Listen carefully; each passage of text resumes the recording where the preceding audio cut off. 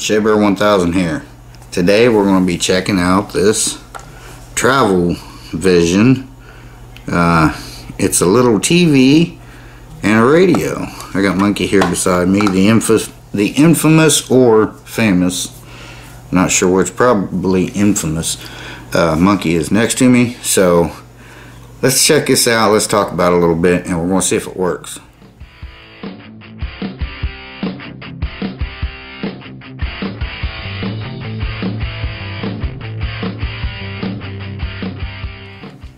Okay guys, so this thing is pretty cool. It's the Panasonic model number TR-1020P, and it is the Travelvision.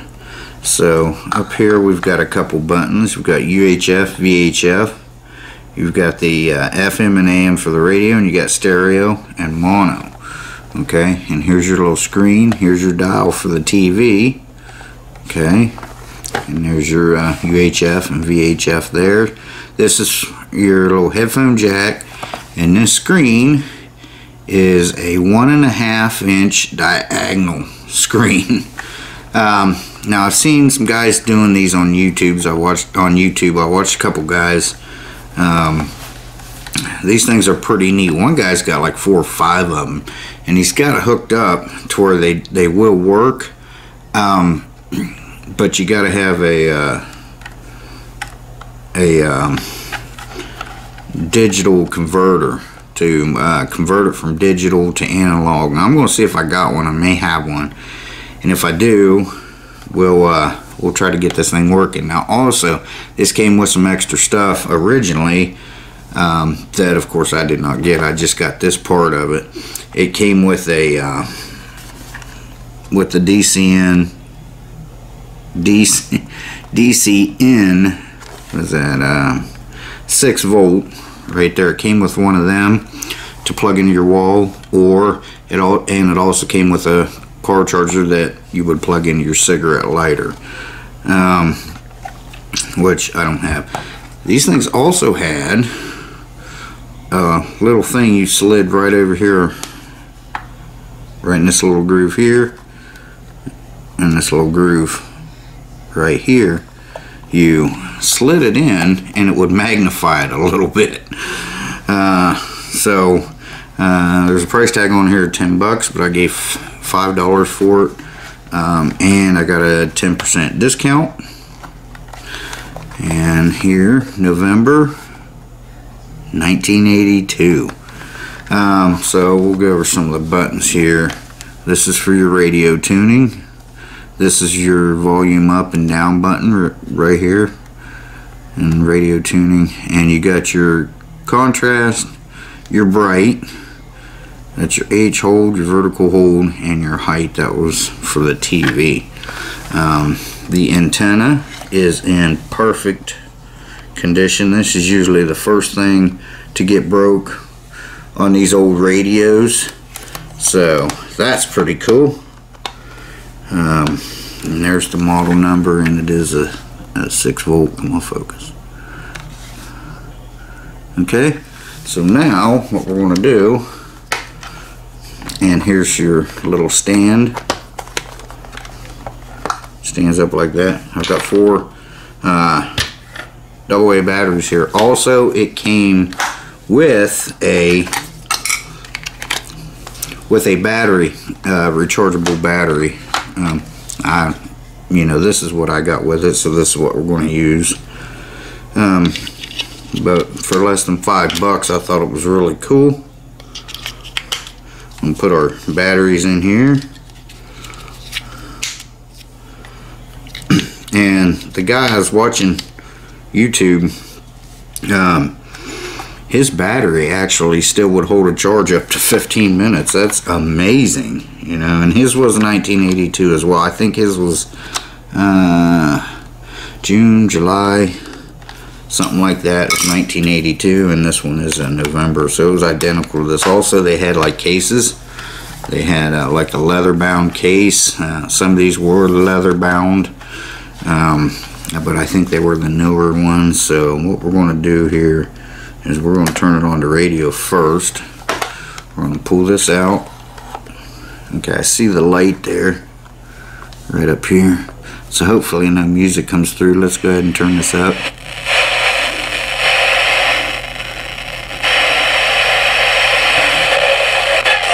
Well, being a safety engineer and a mom, you're teaching your kids how to drive to protect against all strains of the disease. Whoa. Bon Jovi's Living on a Prayer. Teaching your child.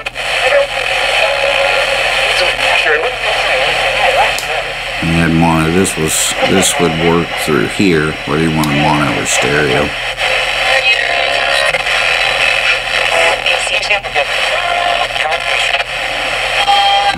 Okay, so there's that. Now, let's go ahead. Like I said, if the TV works, it's still not going to pick up anything, and it's not going to pick up anything because they don't have analog anymore. It's all digital. So, but let's go ahead and turn the TV on here. It's got static. And there's the TV. And we had UHF or VHF right there. And this was where you adjusted for your TV channels.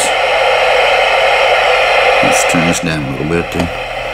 So it does work. But if you get it, for those of you that don't know, they did away with the analog, you know, to work with antennas. It's all digital now. So that's why it's not picking up anything. But if I had a converter, it would be picking up. You know, what it does is converts digital signals into analog signals, so this can pick up the channels. So, but that's pretty cool. It still works. That's amazing, isn't it? Mm-hmm. Almost, what, going on 40 years old now? Yeah. Yeah, wow. This thing is amazing. So, yeah, guys, this is pretty cool. I think I'm going to hang on to this for a little bit. It's pretty neat. It's just everything about it's really cool. I'd like to have the other pieces to it, but I'm good with this. This is awesome. There are a couple blemishes. I seen one right here. There's a blemish there, and I see one on the chrome underneath here somewhere. There's a couple little blemishes. You gotta look pretty hard, but as you can see, it's not scuffed up real bad. I mean, it's got some natural wear on it, but it hasn't been beat up. Usually these things got beat up because people threw them around, they took them camping. There's some scratches on the back of here. That's to be expected. Like this tag has been ripped. But all in all, this thing is, it's amazing. I mean, I like it. What do you think, Monk? Yeah. It's fairly decent shape, so yeah, I mean, it's amazing. Panasonic. TV, AM, FM, stereo receiver. And again, it's the Travelvision, but it's the model number TR-1020P.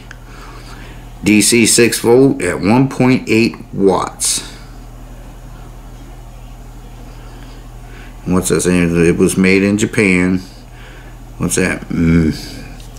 Matsushita Electric Industrial Company Limited.